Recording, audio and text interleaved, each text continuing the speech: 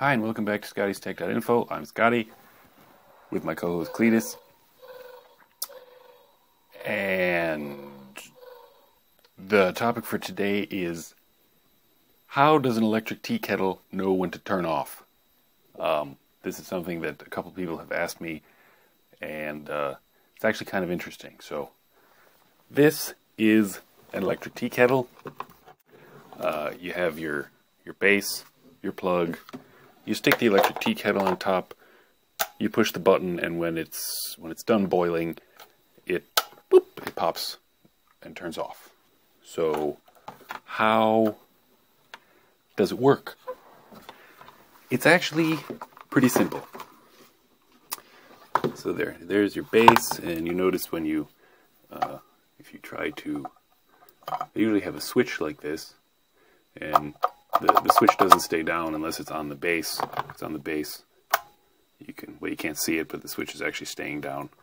Obviously, if you lift it off the base, it turns off, so it has safety features. The thing is, it doesn't matter how much water you put in here. If you put a little bit of water in, it's going to run until just to the point where it boils and then turn off. If you fill it all the way, same thing. So it's a different amount of time. So, and of course, naturally, this is a 1450 watt teapot because electric tea kettles, they require lots of power to quickly heat your, say you have like a liter of water in here, you've got to heat it up to boiling in just like a couple of minutes. So they use a lot of power. So this switch and anything in here, I mean, there can't be like electronics or something because there's too much heat. So that's actually a hint as to what they do. So let's take the bottom off here, and I will show you what the deal is. We just have to undo some screws.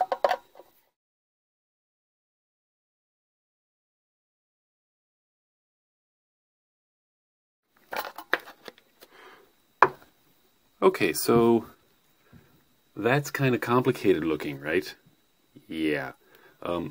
Obviously, this is for the base, when this makes contact, our switch stays. This mechanism is like overly complicated. I mean, if you take one of these apart, you'll see a mechanism similar to this.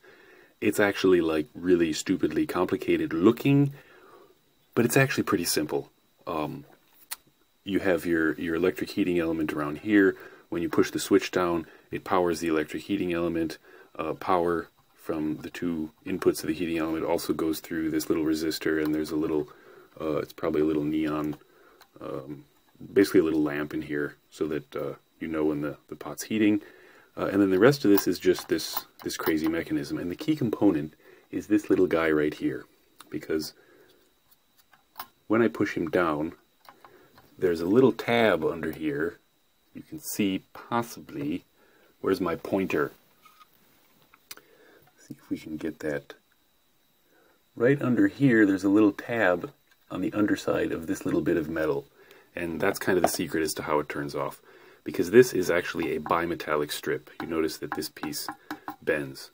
So what happens is, if we, what is a bimetallic strip? Well, let's see if we can make it, if I can trigger this without setting myself on fire.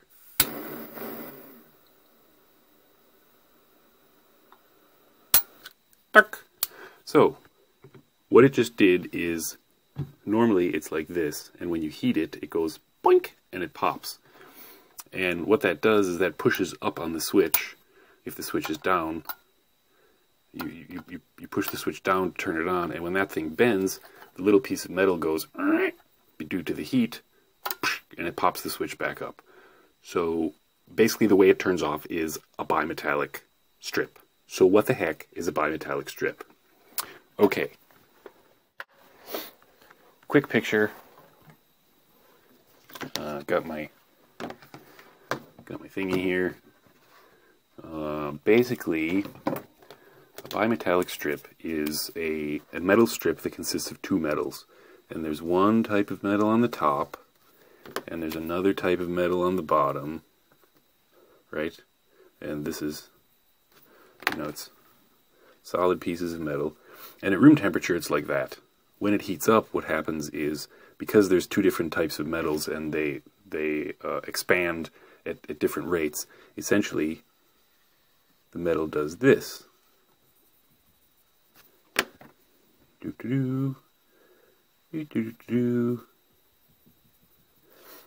when you have these two pieces of metal and you heat them up, instead of staying straight, because the top piece of metal expands at a different rate than the bottom metal, but they're bonded together, it naturally curves the piece of metal. And the reason that they do this, or that they use these things, is because they are extremely resilient.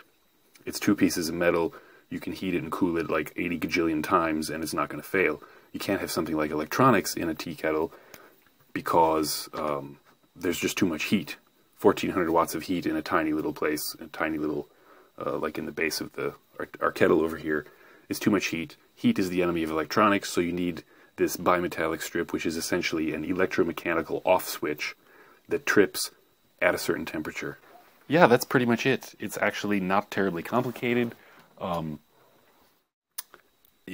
mean, you look at this mechanism and you go, Jesus Christ, that's like crazy, you know, I mean, just for a simple little thing. But basically this little guy here that goes brink, brink, brink, with temperature, that's how they shut off. So yeah, that's how an electric tea kettle knows when to turn off. For more techie tips, see Scotty's Tech. For more techie tips, see ScottiesTech.Info. Thanks for watching.